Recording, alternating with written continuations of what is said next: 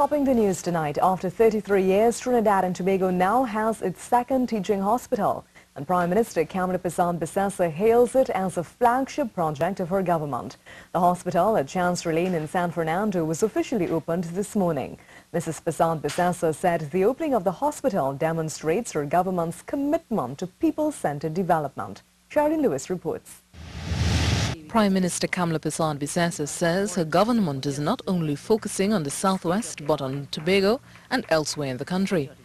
Mrs. Persad-Bissessar said the construction of this state-of-the-art teaching hospital demonstrates that her government is committed to improving healthcare in the country. My government will not be marked by high-rise buildings. That will be one that will be people-centered. That will be one that will build hospitals. It will be one that will build schools. It will be one that will put down the infrastructure needed to open up the entire country. And sometimes we do get some, some differences of opinion. And in the same way she defended the construction of the highway from Point Fortin to San Fernando, she also strongly justified the construction of the country's second teaching hospital. I cannot remember a happier day in my administration than a day like today to see this hospital here. There will be many other happy days as we commission the hospital in Point Fortin, the hospital in Arima, the oncology center at Mount Hope, about the opening up of the highway, opening up the whole Southwest Peninsula. But again, it is critical. I don't think anybody understands how long it takes a person to get from Point Fortin to San Fernando. Mrs. Persad-Bissessar also explained that issues such as crime, healthcare and the economy still remain top priority for government in 2013. As we continue to grow our education sector, as we continue to improve our healthcare, and as we continue to fight against crime. Those are the priority areas as I see them. If we can do those things and continue to do them and improve on them, then we'll be improving the quality of life of all our citizens. Mrs. Persad-Bissessar said in the short term, government is seeking to commission the oncology center as early as next year and the Point Fortin Hospital among several other projects. Sherilyn Lewis, CNews. And according to Line Minister for UDCOP, the agency charged with the oversight of the construction of the new cutting-edge hospital, over 500 employment opportunities will be created with the construction of the institution.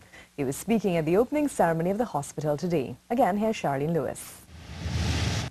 According to the Minister of Housing, Land and Marine Affairs, 99% of the labor force for the construction of the newly constructed teaching hospital at Chancery Lane in San Fernando were locals. Minister Munilal said the hospital was constructed in accordance with international OSHA standards. The American Institute of Architects Guidelines for Health Facilities, the U.S. National Fire Protection Association Healthcare Facility Codes, as well as U.S. OSHA standards. In all 17 North American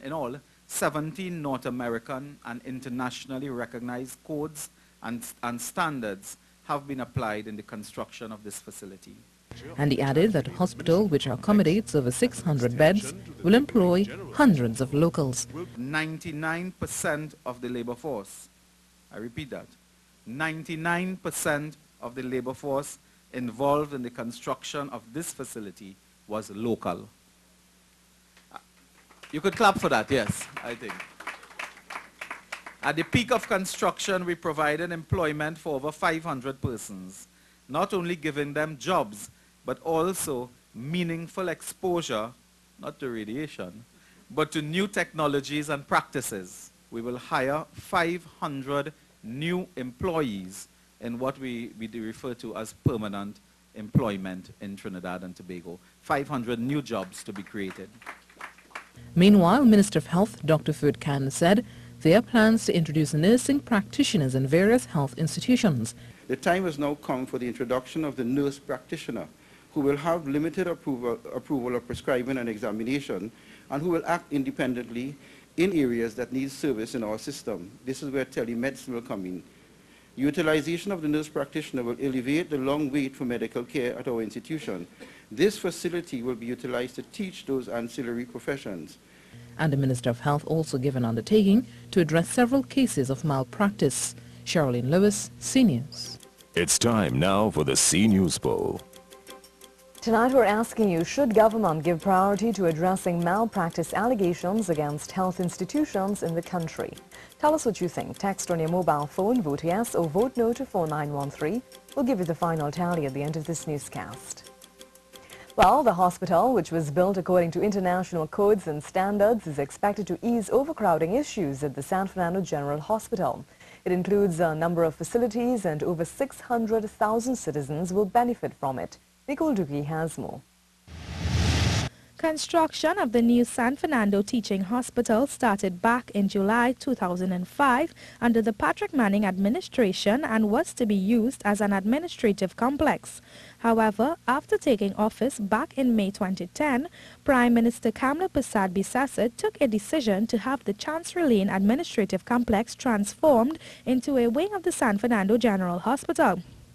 This new state-of-the-art hospital will help to ease the burden of the San Fernando General Hospital and will facilitate testing for outpatients like ECGs, X-rays, ultrasounds and other examinations. It will free up space at the San Fernando General Hospital to facilitate the expansion of the Accident and Emergency Department. The hospital, which was built in under 3 years, includes modern lecture halls, seminar halls and workshops for medical students. It also includes on-call rooms for doctors to be on staff on a 24-hour basis. And children were not left out. This, as the new hospital includes a pediatric department as well as a kids zone and play area. When completed, the 18-story building will include car parks and will house the hospital's administrative offices. The new San Fernando Teaching Hospital is expected to be fully commissioned by April or May next year. Nicole Duki, C News.